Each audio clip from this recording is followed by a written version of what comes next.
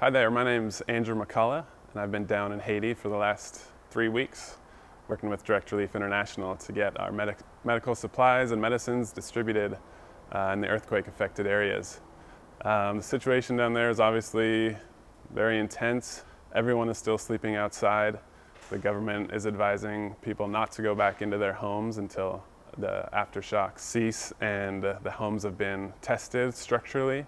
The first week I was down there, we were able to get 60 pallets worth of essential medicines and supplies in country, and we put them initially into a warehouse that we arranged to store this equipment and medicine.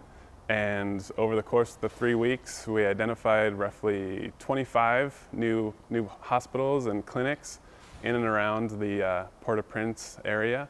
Another 50 pallets are scheduled to come in, and we're hoping to both expand our network outside of Port-au-Prince, areas to the north and south where people are going to receive medical attention once they've left Port-au-Prince. We were staying initially in a hotel, but the hotel was kind of unsafe, so most people are sleeping outside in tents just on the hotel grounds. After that first week, we moved into a house with another group of doctors coming in from Tennessee to work in a clinic, and they'd rotate in for a week at a time. Weather is definitely an issue. They're worried about sort of outbreaks of different things. TB is a big concern, and scabies is running through these camps as there's often no latrines or showers. Clean water is an issue. And so the urgent need among these shelter groups is to get people at least in waterproof tents with waterproof tarps as it is becoming rainy season. I think the vibe right now on the ground is one of uncertainty and a little bit of fear. I mean, people have just lived through the most horrific tragedy, in their lifetime, and they're trying to get themselves back on their feet, and to think that there's kind of another disaster looming, which is the hurricane season, I think is scary, and I think a lot of people are just trying to get ready for that if they can. In the immediate short term, we're focusing on identifying new partners. At this stage, there are a lot of NGOs in the area, but people are already starting to kind of move out, and we're seeing now that hospitals and clinics who were well staffed and well supplied with overseas doctors are now needing more support.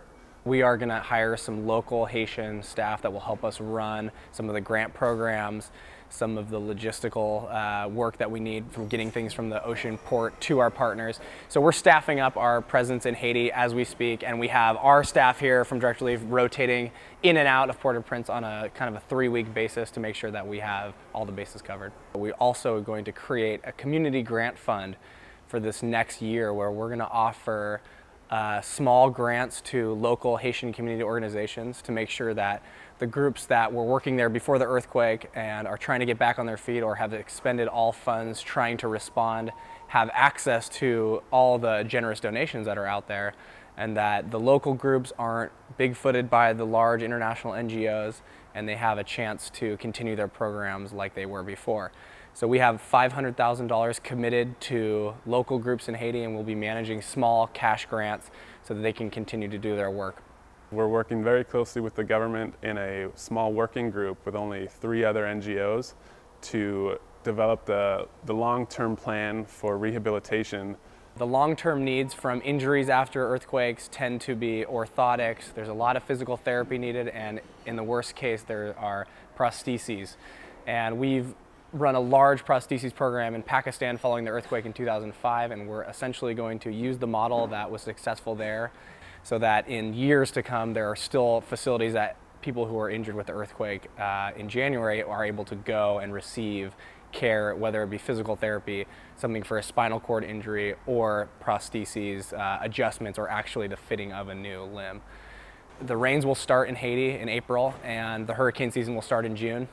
Because there are so many people living in compromised shelters or temporary living quarters, that we're going to have to beef up our hurricane preparedness program that we've been running in Haiti. We'll have to increase the number of sites that receive modules, which we've designed, that treat about 1,000 patients if there's a hurricane. And we're really going to have to take care of those people who don't have a medical home, and we're going to have to think of new creative ways to make sure that these people have access to healthcare.